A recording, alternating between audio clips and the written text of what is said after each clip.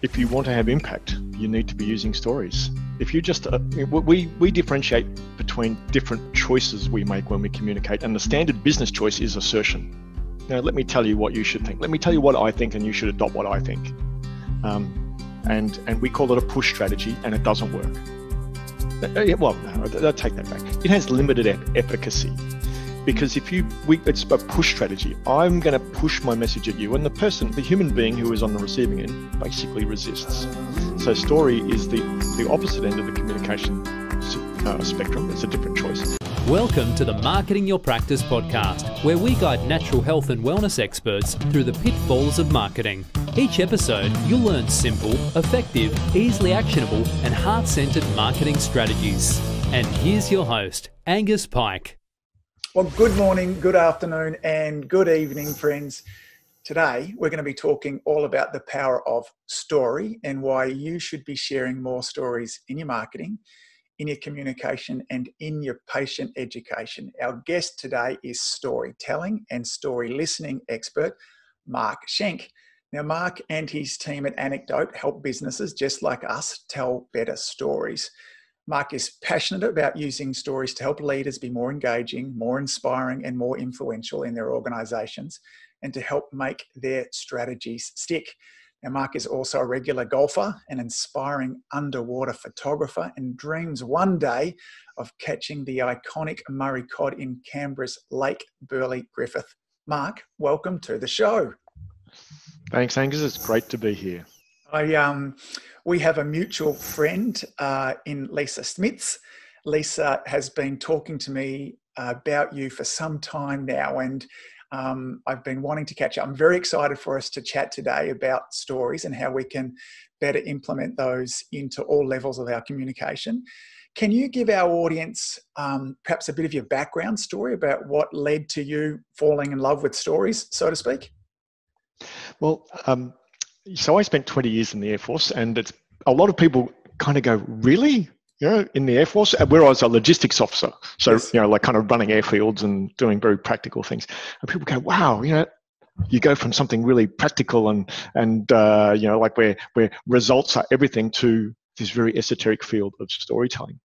And I basically assure them that story is not some esoteric thing. It's an incredibly important communication tool and undervalued. And I had no idea about the value of stories in any kind of conscious way until after I left the Air Force. And on my first day at work after leaving the Air Force after 20 years, I can tell you the date. It's 5th of July, 1998. It was a Monday, and I turned up to work in a consulting company. And on that very first day, I met the guy that is now my business partner, Sean Callahan. And we found we were very mutual interest in things like collaboration and knowledge management and how do humans work together. Now, Sean is a bit of a maven in the Gladwellian sense, right? He's always out exploring, and he kind of went, we need to understand complexity. And so he started sharing articles around complexity. We got very deep into complexity science and complex adaptive systems, and that's where we ran into story for the first time. Story is this incredibly powerful tool that helps humans make sense of the world, helps us communicate. We've been doing it for time immemorial. And Sean and I were sitting down having a beer one night after watching a guy give an amazing presentation. And we were just looking at each other going, why doesn't everybody communicate like that? And that's when we kind of went, well, you know what? We need to do something about it. So we formed our company in 2004. And for a long time, we held we hid our mission or our purpose under a bushel. We kind of, it's a bit soft and fluffy. Our purpose is to help restore humanity to the workplace. And story is our vehicle. And so, we've been doing this for a long time. Neither of us are actors or dramatists or authors or film producers or anything theatrical. We're business people who go, there's a powerful tool out there. People who are in their working lives need to know how to use this tool. So that's kind of how I got into it.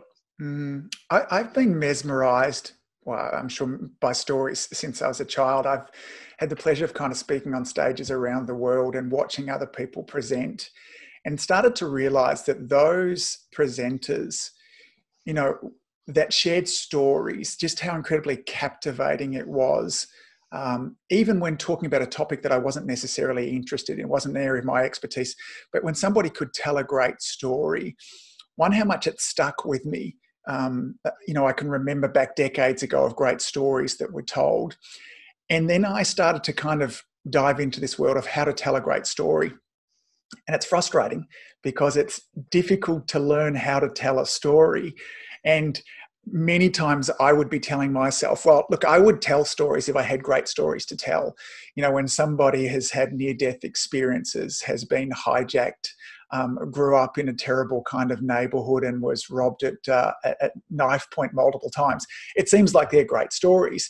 But I started to realize that in many cases, many of the great stories were the things that happen to us every day as well. So let's talk about, so we've got practitioners listening, chiropractors and naturopaths, and many of us are very analytical and data-driven and stuff like that. Why should we be telling more stories to our patients and in our communications? Well, if you want to have impact, you need to be using stories. If you just, we differentiate between different choices we make when we communicate, and the standard business choice is assertion. Now, let me tell you what you should think. Let me tell you what I think, and you should adopt what I think. And we call it a push strategy, and it doesn't work. Well, no, I'll take that back. It has limited efficacy, because it's a push strategy. I'm going to push my message at you, and the human being who is on the receiving end basically resists. So story is the opposite end of the communication spectrum. It's a different choice, and that's where you describe something that people can picture happening, and they pull it towards themselves. And it's so if you want to have influence, if you want people to be engaged, if you want people to be inspired, if you want to have impact, then story is your tool. And can I just give you an example of what you just said? I too speak around the world, and I watch people speak, and most of them are terrible.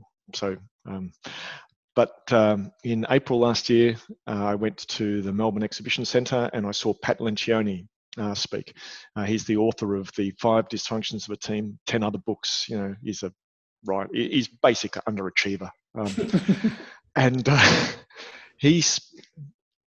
he spoke from 9 a.m. till midday with a half-hour break.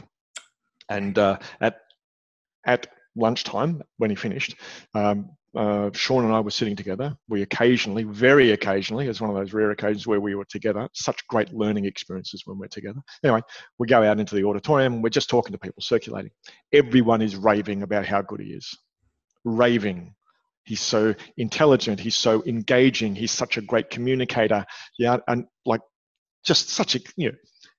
So we're asking, do you know what he did? What was it that made him? And they're going, oh, no idea. No idea. And finally we met this lady, Jackie Williamson, and I've known her for a while, and she said, I totally know what he did, Mark. Every time he wanted to make a point, he would introduce it, he would give an example, and then unpack the theory. He just did it the whole time. Didn't use he almost never used the word story, but he had a story for everything. So the great speakers, they know the power of this. Just watch, you know, the Jobs, Simon Sinek, you know, people who are the ones who are commanding the world stage. They tell stories. It's just what they do. Sorry, and one more thing. The interesting thing is most of the time you don't even know. Effective storytelling is invisible. And so I've noticed a couple of times you've already said, oh, well, I want to tell you a story. Never say that. Right. So you just say, you know, I've got an example that just illustrates that point really clearly. Yes. Yeah. Great. How do we begin? I think one of the things that's interesting, I think the hierarchy that we're stuck in, certainly as health practitioners, and I know that, you know, whilst we're not certainly under the same umbrella that perhaps a traditional medical practitioner is, once upon a time, you know, health practitioners just told their patients what to do. And I think with the growing access of information nowadays, what most people in our communities are looking for is a partner. You know, they're not looking for somebody to tell them what to do. I have patients coming to me now armed with many cases knowing more about their diagnosis than I do. I have to actually kind of bone up to kind of get up to speed with regards to them. And I think even less nowadays does somebody want somebody to tell them what to do? That push strategy that you talked about beforehand, they're wanting a partnership as well. So where do we begin this? When you're working with a company who wants to start to implement stories more into their communication, where do you start? It depends, but one of the common ways of starting is just equipping senior executives with the understanding and some skills that they can start doing it themselves and leading by example. Now, interestingly, in fact, it's interesting, but it's not surprising when you think about it. Cognitively, none of this stuff is difficult. But behaviorally, it's so difficult because we're so conditioned to default to this assertion style. It's just what we do. And I mean, I can demonstrate this all the time. Just to ask somebody, so explain what you do for a living. Oh, well, I do a blah, blah, blah. I'm a holistic practitioner and I do the blah, blah, blah and the blah, blah, blah. And it's really unengaging. Mark, could you give me an example perhaps of somebody that you have worked with who's changed their, what do you do from, I'm an electrical engineer through to perhaps telling a story? Well, in fact, one of the best storytellers that I know is an aeronautical engineer. Mm-hmm. And we learned to scuba dive together back in 1986. I remember standing on the beach at Hyams Beach in New South Wales, about to enter the water for the first time. Anyway, Luke's an aeronautical engineer, and so he's we're friends, and he's watched me on this journey, asked lots of questions, and so he's now a very senior executive in the government, and he now speaks around the world, and he went from transmission of a message to using this different packaging device, which is called story. And so he's now very accomplished at taking a message that he wants and putting it in a different container, right? A container that has events, emotion, context, and he's totally engaging when he speaks. People go, "Wow, you're an engineer, and I understand you." Mm. And it's one of the common things. People think, "Oh, yes, well, I live in a very complex world, and I need to just tell people the facts." That's simply not the case. Mm. One of the frustrations that certainly I have, and I know many chiropractors have, is if I'm at a party and I meet you, Mark, and you happen to ask me, what do I do? And I tell you I'm a chiropractor. For many people in the community, when they think of a chiropractor, they think of us as only somebody who might help with back and neck pain, or I crack backs, those kind of things. And for many of our listeners, they have a scope that's much wider than that. If I wanted to have somebody understand that what I did was beyond just kind of cracking backs and necks as well, how would I'm imagining a story might be a good way of doing that, as opposed to saying, well, no, actually the brain controls this, and going into the anatomy of it. Could we kind of workshop how our listeners might be able to craft a story that might help them tell a different story about what they do? Absolutely. But I'd just like to give you an example from my perspective of so I'm not a chiropractor or a holistic medical practitioner of any. I'm just some random guy, right? But I have been. Back in about 2000, I was redoing the front yard of my house in Canberra. I was living in Canberra at the time, and digging out an old birch tree that had died, and had a matic, and I was driving a matic into the ground, and there was a buried star picket, and I was, the matic impact spot was well below my feet. Anyway, you can imagine I've hit the thing, put my back out. And I started going to a guy called Murray Fisher in Canberra. And I saw him regularly. He fixed the immediate problem, but I regularly went back and saw him. And we talked about it as being like a tune-up for my spine. And I always thought of it like that. When I moved from Canberra to Melbourne, I was really worried. Where am I ever going to find another chiropractor? Right? like Murray. Anyway, I was so lucky. My fiance at the time lived next door to Lisa's practice. Huh? And I'm thinking, this is not going to work. Anyway, I went and saw Lisa. Was really impressed at how she wasn't just interested in my back; she was interested in me. Mm-hmm. And sometime, a few, maybe 6 or 8 months later, I had a couple of medical issues, and I was seeing infectious diseases experts, neurologists, and all they wanted to do was, the infectious disease guy wanted to talk about the fact that I'd had typhus and Ross River fever at the same time, and the neurologist was just interested, and neither of them talked together. But Lisa, she looked at from a big picture perspective, and she was the only one who was able to help me. And I'd made some lifestyle changes, and she supported me through that, connecting me with different people. It's a holistic approach, right, which I really appreciate. So that's an example that I would use to describe what you do. Mm. What would you describe? How would you describe what you do in an example format, in a story format?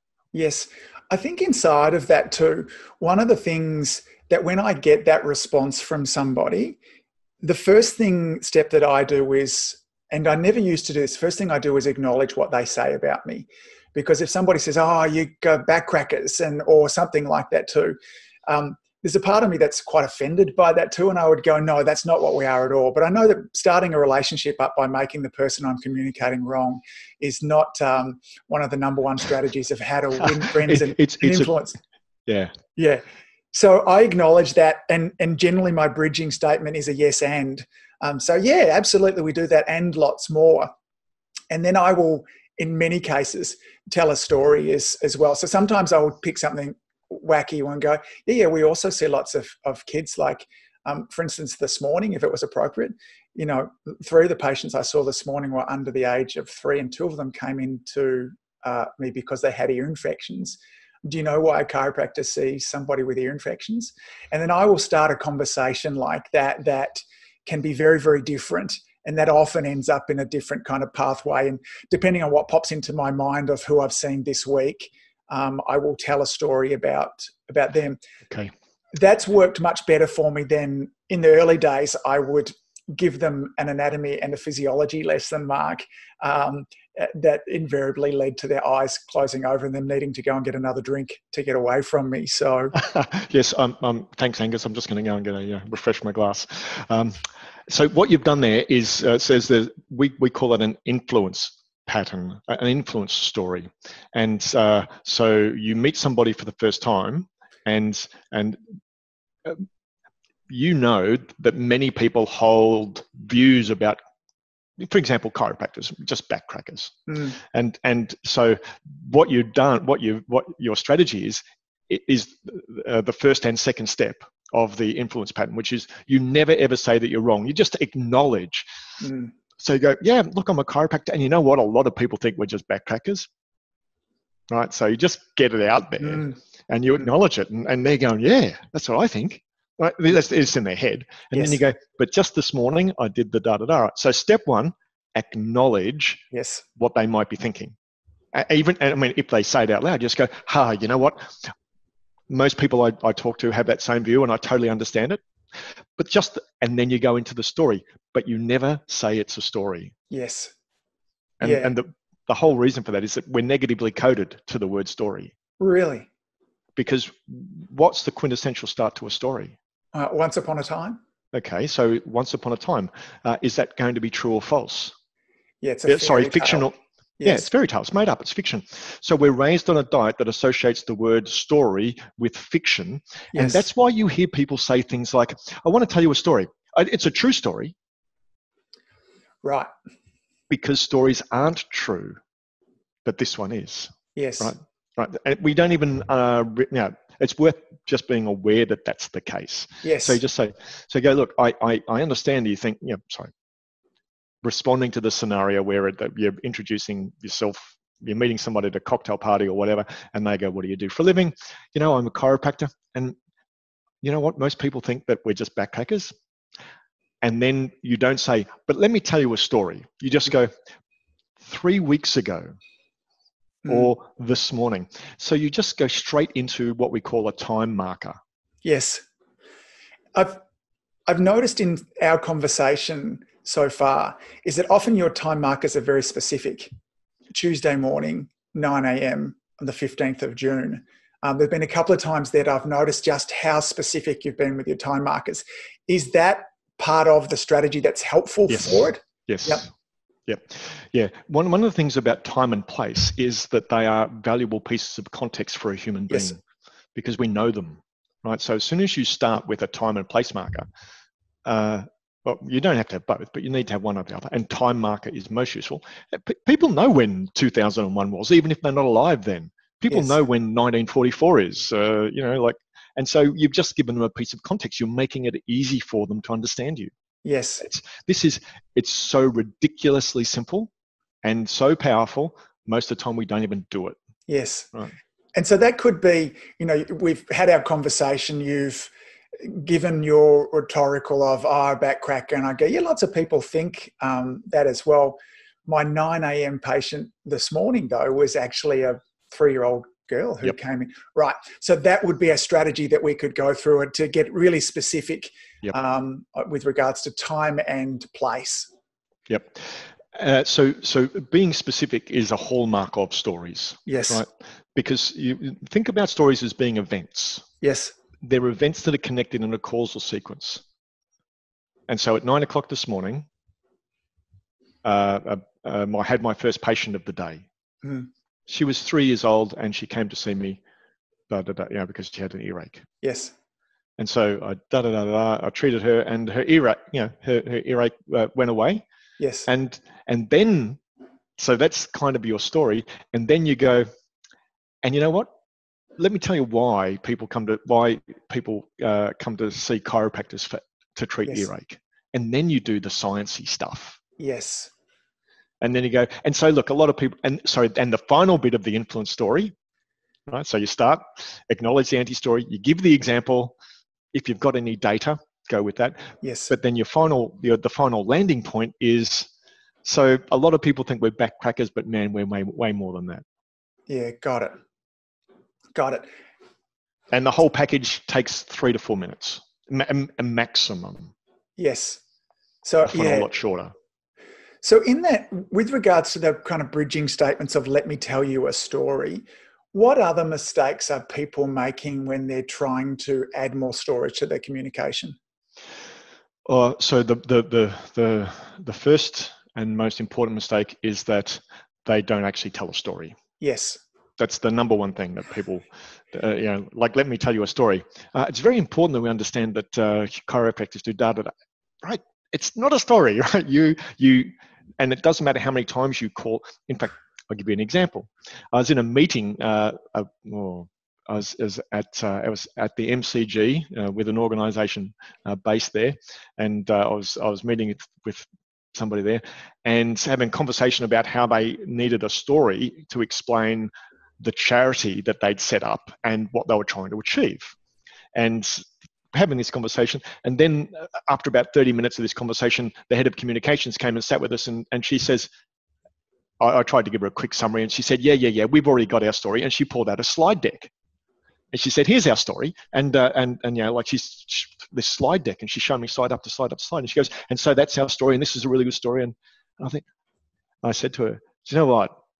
No matter how many times you point to that slide deck and call it a story, no matter how strongly you believe that it's a story, it's not a story. Right? You can't just point at something and call it a story. So please, for anyone out there, number one, understand what a story is. Yeah. So what makes something a story? So we've got there's a simple framework. We call it the Spotting Stories Framework. That's quite a simple. It's the key to unlocking the power of story. And we can put a link to that so that people can get it in your show notes. Yes. But time and place. So first thing, stories, time and place. Second thing is stories are events that happen in a causal sequence. And these are not generalizations. They're not abstractions. They are specific events. At 9 o'clock, a 3-year-old girl came into my office. Yes. Right? It's an event. And we often overthink this stuff. Right? Anyway, so really keep it simple. The third thing is they have characters. In your case, it's the 3-year-old girl. Yep. Had an ear infection. And maybe the parents who are really worried. Right? Humans are interested in what happens to other humans, so stories have characters.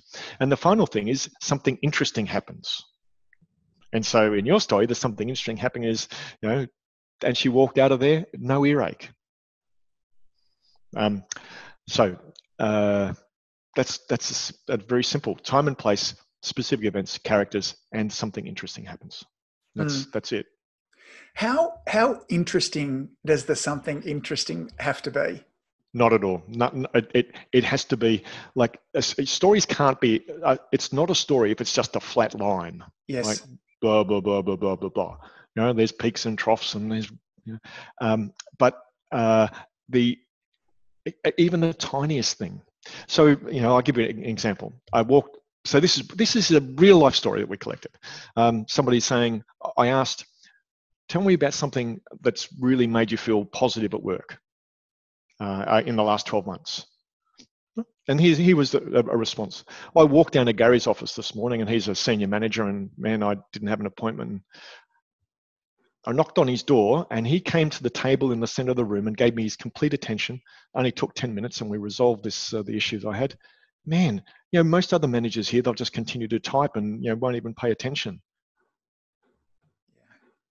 Right? And so that is a story that's got this tiny little interesting thing, which is the reveal that most other managers don't do this thing. Yes. So it doesn't have to be a big thing. It just has to be something unexpected, something unanticipated, something we're interested in, some surprise, not major. It doesn't have to be major. We often think it has to be amazing things. The most valuable stories that your listeners will have will be the everyday things where, and if I just encourage people to think, what happened today that made you feel good? Oh, well, I tell you what, the smile on the 3-year-old's face as she walked out. Yeah. Right. I'm guessing that context is what's important with regards to the story there too, because obviously the 3-year-old with the ear infections there, that story makes great sense in that context and could go under some different kind of umbrellas as well.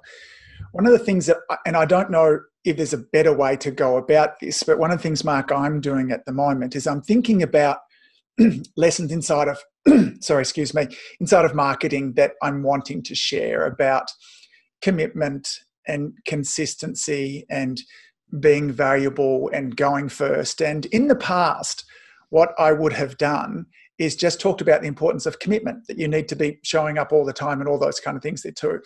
And in my recent story journey, what I have done is I went, where in my life has there been an example of commitment that has shown that? And then what I have done is I've told the story. The interesting point has been commitment. And then from that, I have bridged that into being valuable characteristic for your marketing. Is there, and sometimes, so first of all, for our listeners, is that a way they should go about building stories into their communications? Yeah. So, and that the process you just described is exactly what you do. What's something a point that I want to make?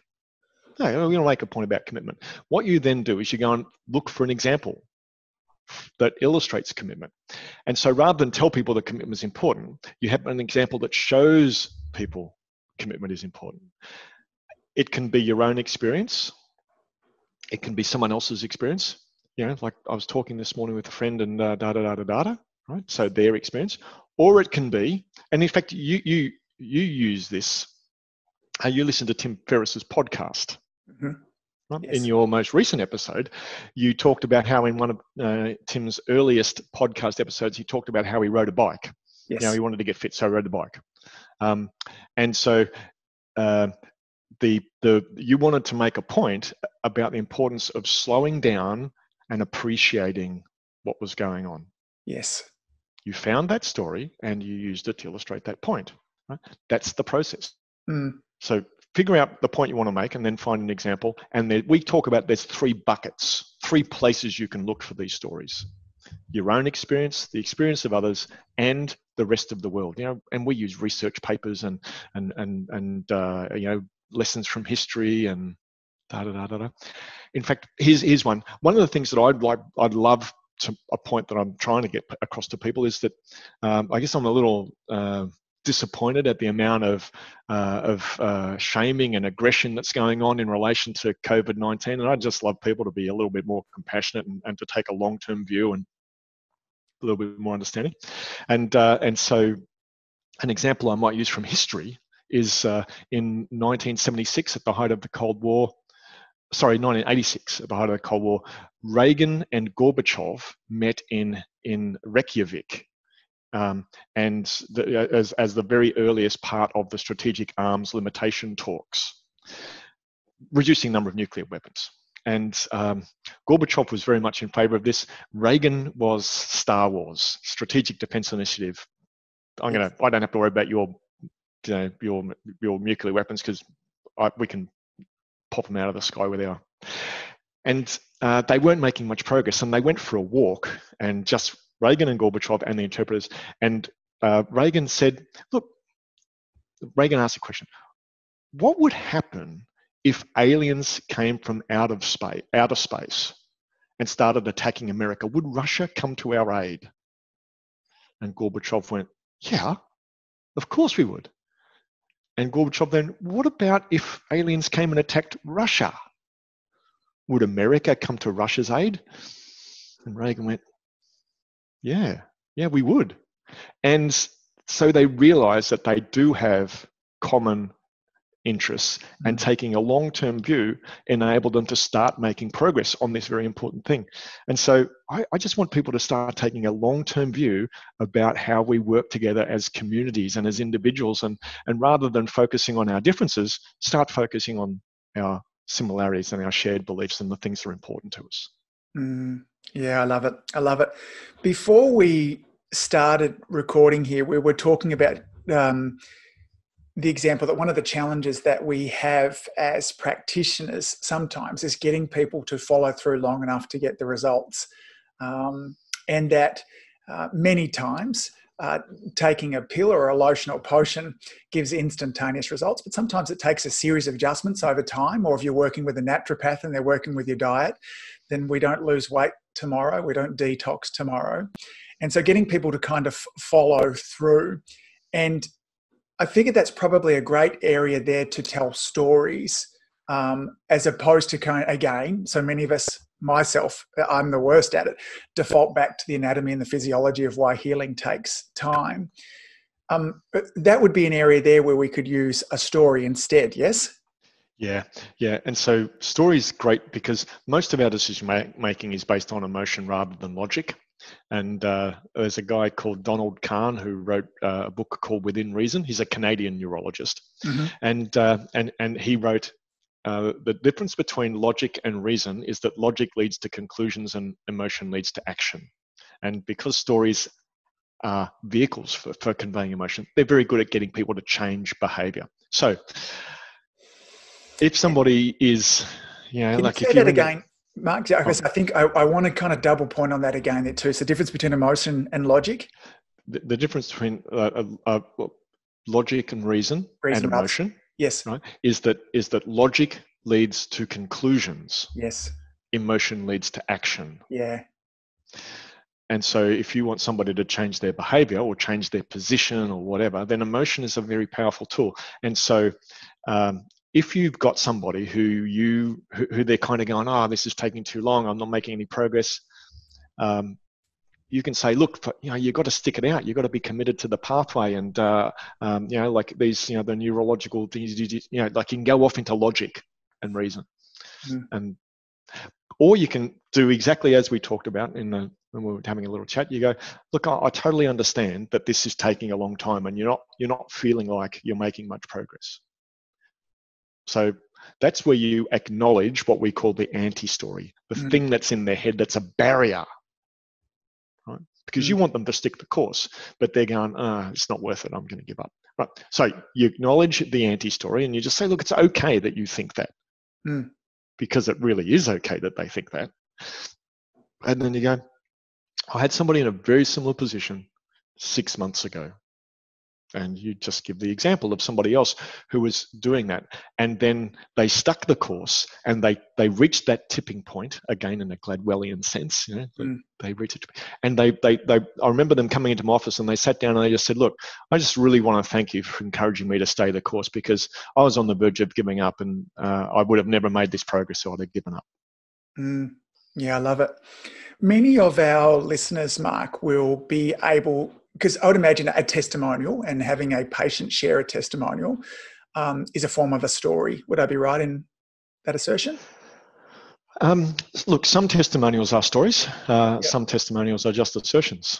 I went and saw Angus and he delivered a holistic experience that enabled me to recover sufficiently that I was able to resume work. And it's kind of a story. Yes. But you want them to be much more, you want them to be as specific as you can. Yes. And particularly talk about how they were feeling. Yes. So we think of testimonials as being like a success story. Yes. And where somebody has a problem and they feel something, frustration, pain, disappointment, and then they meet a guide, right? You. Yes. And and so now I feel like this. So if you just get them to go on that little, rather than like Angus provided them with first class care, and I really appreciate how he looked after me, and right? You go, look, I came in here, and sorry, a story version is I saw Angus for the first time in mid 2019. Yes. And at the time I was suffering from and I was feeling really, and I really, a friend told me to go and see Angus, and I went because my friend recommended, but really I didn't expect anything from it. I just thought they were backcrackers. And anyway, he did and now I feel amazing. Anyone else is in this situation, I can strongly recommend going to see Angus. Yes. Yeah. And my suggestion would be for those amongst our listeners here that can use testimonials, and check with your local boards and stuff that you can. In the framework I often suggest, Mark, is similar to that too, to even interview the person and say, Mark, what was life like before you came in to see me here? What was really difficult for you to do? And how did that feel when you weren't able to do that? What were you worried about with regards to those things? And what took you time to come in and see me? And it identifies all of those kind of things along the way. Yep. And this can be done as an interview and just edit it back in there. And since you've been, seeing Lisa down at Errol Street, there too, what's life like now? And if you could communicate to somebody who was in the situation that you were beforehand, what would you say to them? And that, in many cases, often starts to stimulate a really great story there. I had a realization for many years in terms, I thought people came to see me because they had a sore back. And it wasn't until I was 10 years in practice before I realized that pain isn't the real reason why somebody came to see me. I had a woman, Marie was her name, and it kind of dawned on me that she'd had 10 years of back pain before coming to see me. And I kind of said to her, like, why now? Like, this has been going on for 10 years. Why are you coming to see me now? She said, I know exactly why now. She said, the highlight of my day is when I get home from work and I walk with my husband. She says, I'm busy work. I've got young family and it's our time together. Sometimes it's only 20 minutes. Sometimes we sneak 45. We walk together and we debrief. And she said, over this last 2 weeks, my back pain has got to the stage I can't walk anymore. And in that moment, what I realized is that she wasn't after her back pain being removed. What she wanted was to be walking with her husband. And in every communication I had with her, it was all about, I need you to do these exercises because they'll keep you walking with your husband. I need you to be here twice a week because it'll keep you walking with her. And it's like, it changed everything in my communication as a practitioner, to start to dive in, to find these stories underneath, the difference between the logic that we talked about. Logically, she was there because it was a back, but that really wasn't the drive as well. It was a valuable lesson for me. And a fantastic story. Yes. Yeah. Yeah. It brings all of those things to great story, well told. And yes. and really that's all we do with this story stuff is go, you find examples that illustrate things. And rather than assert views and opinions and concepts and convincing arguments, you just give people examples. Just from a marketing perspective, one of the things that I'm seeing right now is that people are going, oh yes, we've got much more opportunity to market to people now because people are spending more time at home in front of their computers and da-da-da. And yeah, that might be true, but it doesn't mean they're easy to market to, because they are being, I am being deafened by the noise in my inbox. And, like there's so many people who are marketing at me right now. And so for those of your listeners who are trying to communicate with their audiences right now, in my company, Anecdote, we are not adding to the noise. We've made a conscious decision. We're not going to, even though we need to market right now, we're not adding to noise of going, do this, buy that, here's why you should. We're just going, folks, this morning, something happened that you might be interested in, and just give a little example that might be useful to people and send that, right? Because stories have impact. And when we made the decision to stop trying to go, we've put our programs online and you've got to great. When we stopped doing that and started saying, you know what, I really just want to know how you are. This morning I set up a golf net up on the roof, and so my son and I are now, we've got this mini driving range and it's really good. So we're kind of getting through, but I really don't know how you are. We're getting much more response to that. Yes. Because it's firstly, it's not transmission. You're not transmitting a message. You're asking a question, but you're also showing a little bit of your own character. Like by talking about, how I set up a golf net and da-da-da. So again, it's event-based. So anyway, if you want to get your message to be listened to, then story is this is a great time to be using story. Yeah, I totally agree. One last question, perhaps before we start to wind things up, Mark. Thank you so much for today. Do you have strategies that will help people mine for stories? So yeah, absolutely. So there's some habits. Yes. That we taught. So the first habit is to notice things and collect them. Yes.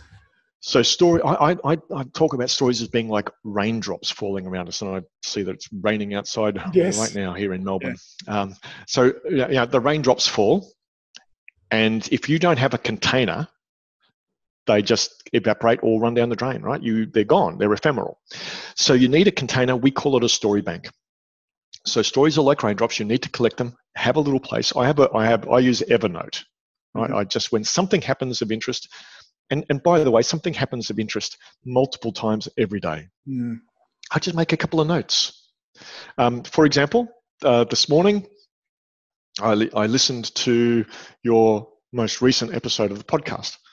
Tim Ferriss, riding the bike. Straight into my story bank. I just open it, new note. Tim Ferriss, Venice Beach, riding a bike, stop and smell the roses. That's all I did, right? It took me a few seconds. Anyway, that's habit number one, is just notice things that have an impact on you. The little girl who walks out smiling, the patient who says, thank you, you've made a difference. Those are stories. And look, you might not even know how you're going to use them in the future, but habit number one is just to notice things. The second thing is that you've been very big on is the listening thing, is to ask people about events. So why are you here?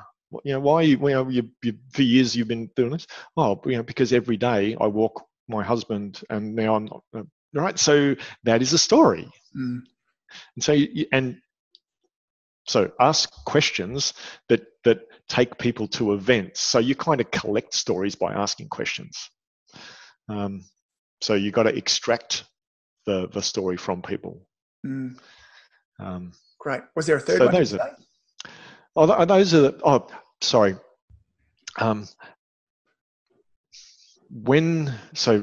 Notice things that happen and collect them. Ask questions. Yep.